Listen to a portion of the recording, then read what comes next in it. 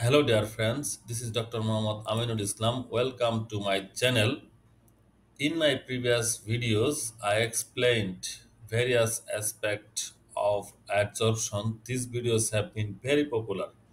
Therefore, in this video, I would like to explain extended Langmuir Isotherm model for multi-component adsorption system. This video is very important, so please do not skip. Well, the basic assumptions for extended Langmuir isotherms are all the active sites on the adsorbent are uniform in nature. All the adsorbent sites are equally available to all the adsorbates. The adsorbates in the multi-component system have non-interacting effects. All the pollutant molecules in the wastewater adsorb on identical active sites, and the active sites have uniform energy of adsorption. Now,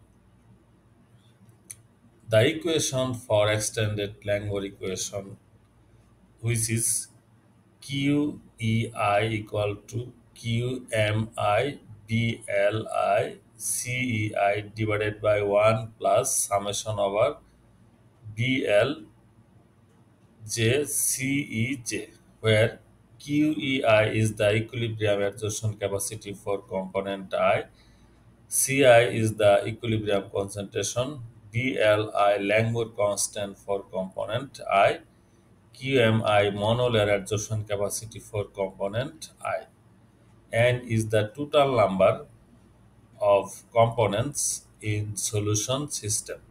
For example, for bi component system N is 2. Now, the above equation can be modified depending on the number of components. For example, for a solution containing two components, the adsorption capacity QE1 and QE2 can be calculated using these two equations. And importantly, the parameters QM1, BL1, and BL2 were evaluated for a set of experimental values of QE1 and CE1 by minimizing the error in nonlinear regression analysis or by using solver function of nonlinear regression in Microsoft Excel solver or Origin Pro.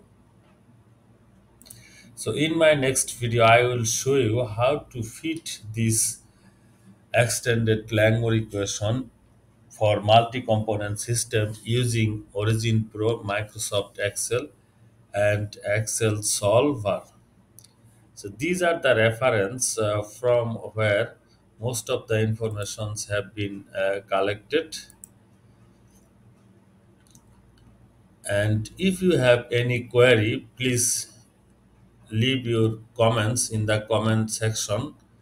And thanks for watching. Please do visit Aminulchem Innovation, like, comment, share for more new videos.